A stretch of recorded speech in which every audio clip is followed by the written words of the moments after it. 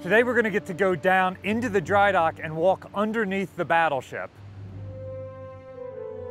Walking under a ship is like seeing an iceberg fully out of the water.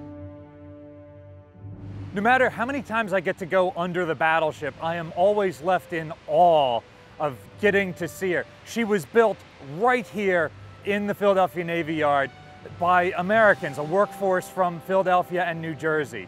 And 80-some years later, she's still here in perfect shape. For this project, there's only three main things that we're trying to do.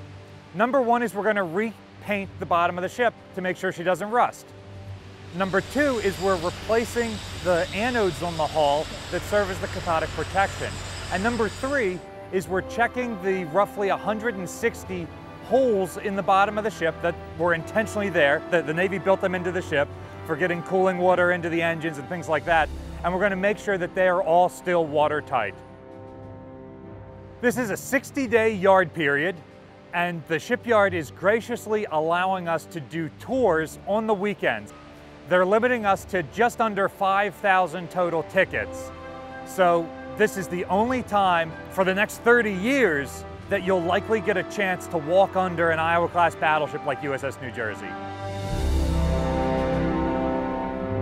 One day very soon, all of the World War II veterans will be gone.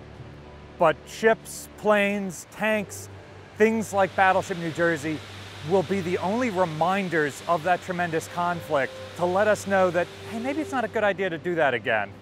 It is vitally important to preserve New Jersey and other macro artifacts like her. This yard period is all but guaranteeing that the ship is going to make it past her 100th birthday and will still be afloat in 30 years when it's time to do this again.